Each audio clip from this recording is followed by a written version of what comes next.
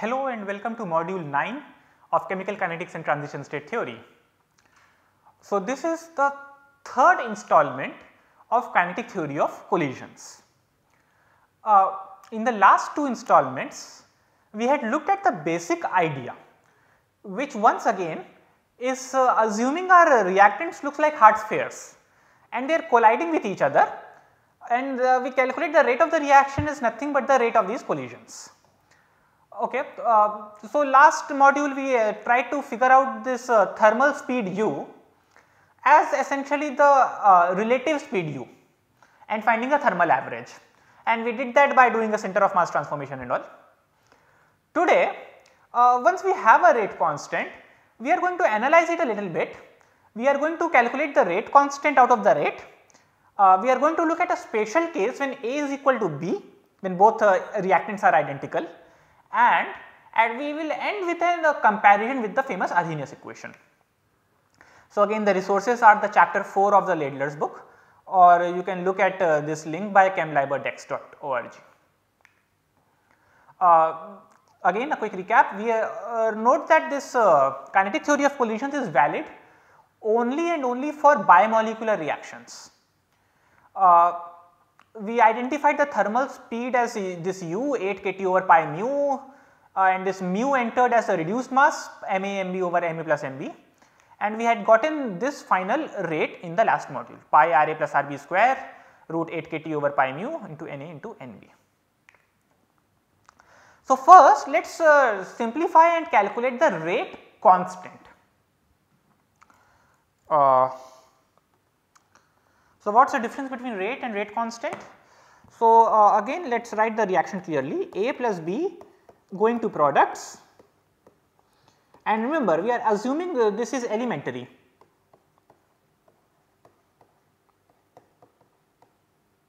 This is one step, nothing more is happening. A is coming and B is coming and they are colliding and giving these products. So, my rate I can write essentially as K Na Nb. You might be wondering why I am not using concentration of A into it is really the same thing, it is a matter of change of units. Remember what is Na? Na is nothing but the particle density.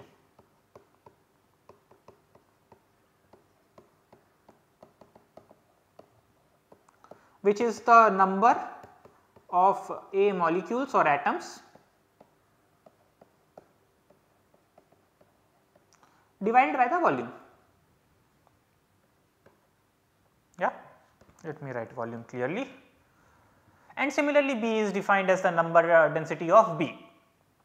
Well, that is effectively the same thing as concentration. So, as long as we are talking in the language of Na and Nb, rate will become equal to K into Na into Nb. So, you can go back to the first module we discussed and go back to the definition of rate, which is d of extent of reaction over dt, and you can identify that to be the same as this. It is really the same thing, it is just a transformation. So, then you notice that the rate I have calculated is this. So, if I compare these two, I can easily get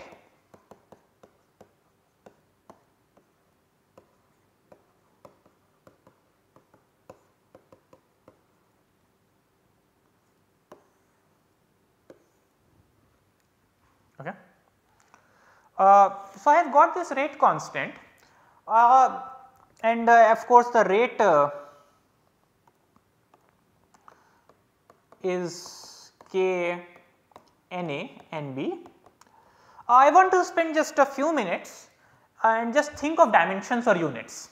Just make sure that our final result makes sense, there is no catastrophe that has happened in my whole proof, everything is still logical, everything is still sensible. That is always a good check. Anytime you have derived something, make sure that the end result is something that you can verify, I mean something that makes sense. And one of the most important thing that we often do is dimensional analysis. So, what is the first of all the unit of rate?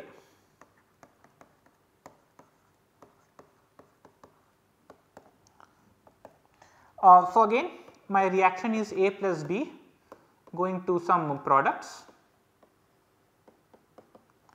and rate is minus dNA by dt. Again you could have written concentration of A by dt, that does not matter, it effectively is the same thing, it is just a transformation. If you write concentration of A, then in our definitions here and here as well this will be transformed to concentration. Okay. So, the unit of this, what is the unit of Na then? The units is nothing but a number of particles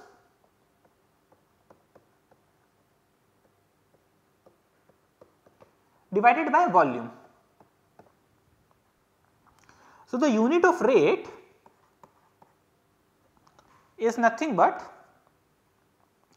dNA over dt. So, number of particles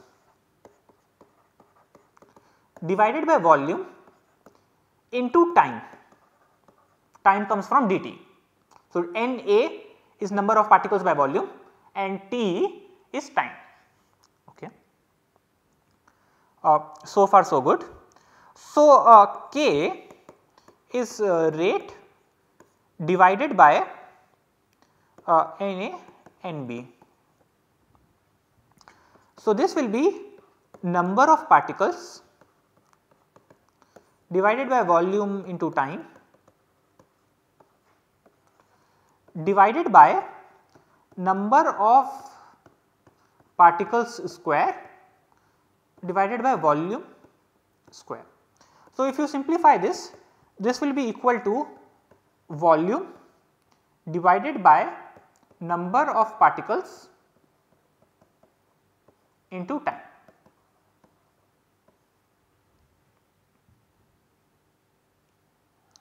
Okay. So, let us see the rate constant that I have got here. How does that look like? So, our K has the dimensions of, pi does not have any dimension. So, I am looking at this equation now. Ra plus Rb square, that has dimensions of length square, and this thing is nothing but speed, and speed is length divided by time. So, I have length cube which is nothing but volume by time. Okay, so, the point is that this rate constant should be understood as eventually divided by the number of particles. Okay. So, we compare this with this. The final thing the next thing I want to compare is a somewhat special case if A is equal to B. So, I have 2A going to some products.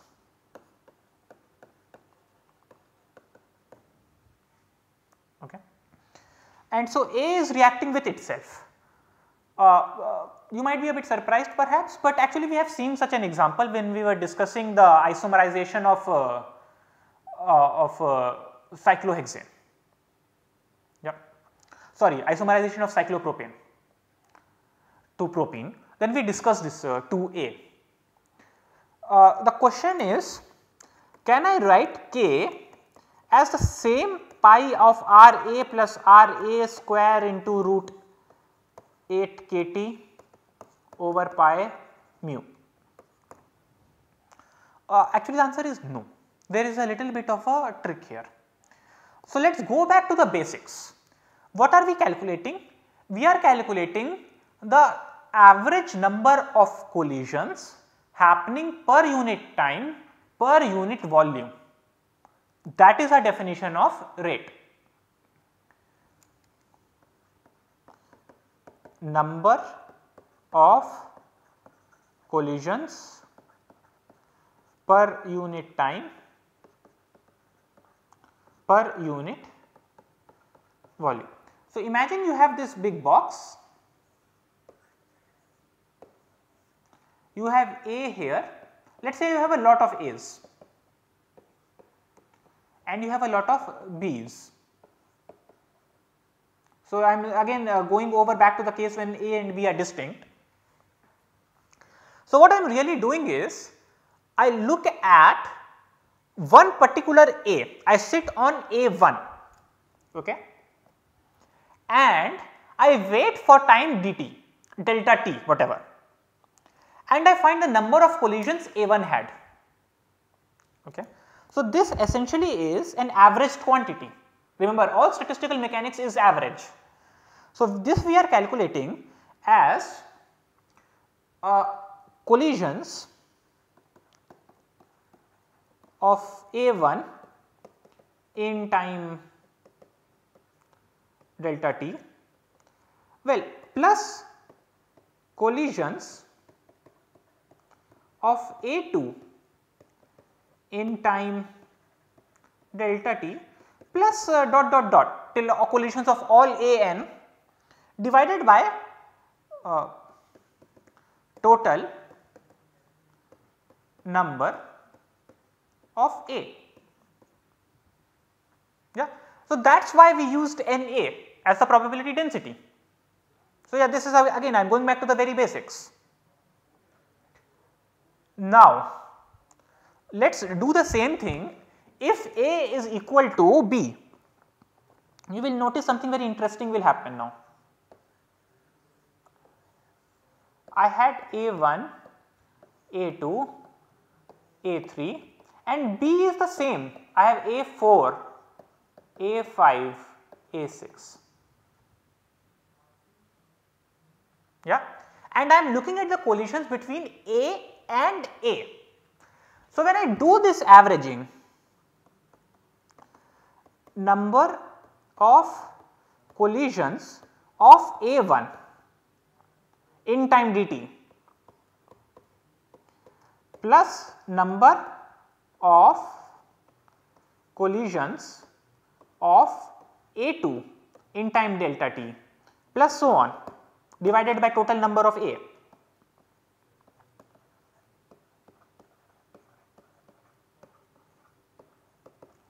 What you note is that I am counting the collisions twice because A1 might have collided with A2. That collision will appear here and the same collision will appear here. So, every collision I will count twice if I am considering collisions between same entities. Yeah. So, this rate will be half of total number of collisions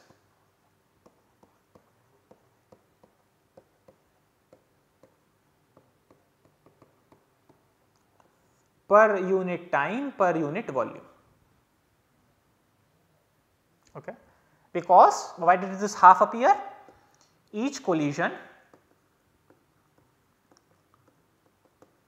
has been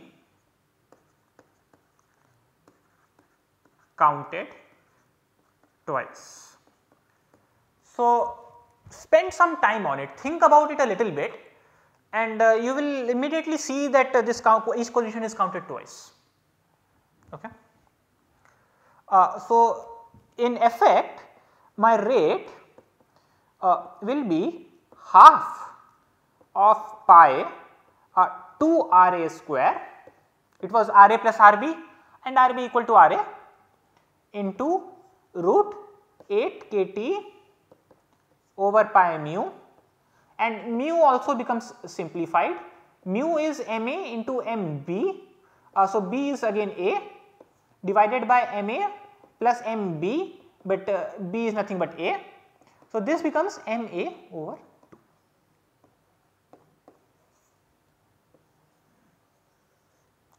For A with A.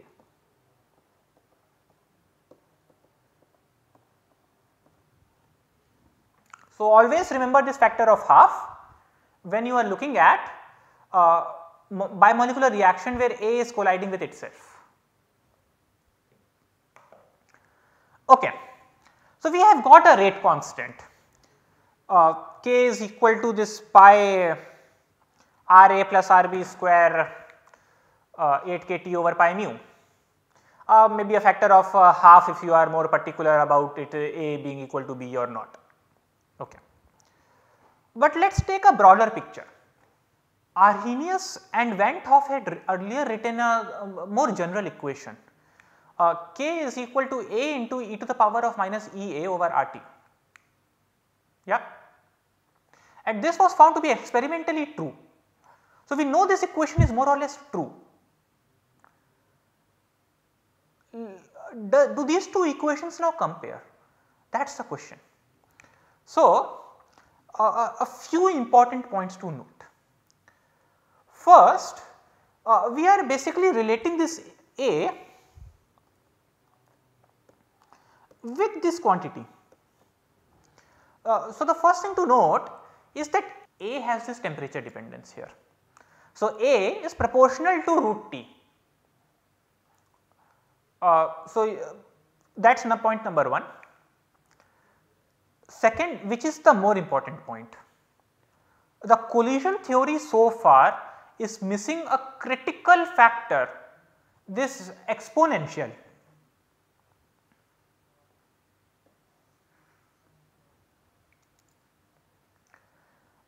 This exponential is the critical part.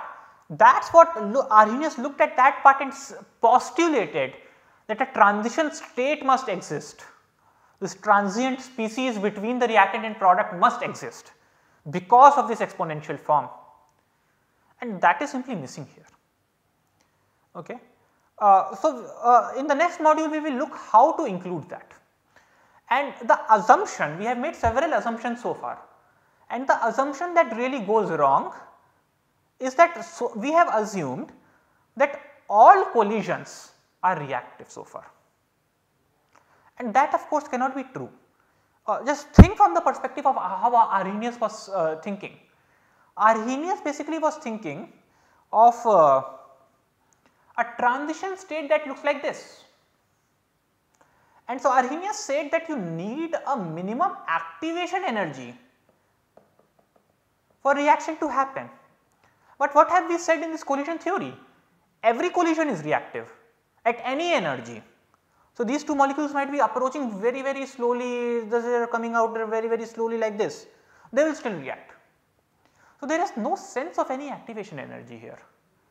What we have to build into this theory is that molecules that are moving slower should not react. Molecules should react only if they have sufficient energy. So, that is the thing we are going to build in next module. So, in this module, in summary, we have discussed the distinction between rate constant and rate. We have looked at a special case when a bimolecular reaction is happening of a reactant with itself, and finally we have compared and analyzed with Arrhenius equation, and two important points emerge. One, the pre-exponential factor in the Arrhenius equation depends on temperature as square root of T, and the second is that currently the exponential itself is missing. So, we have to work somehow to include that, which we will do in module number 10. Thank you very much.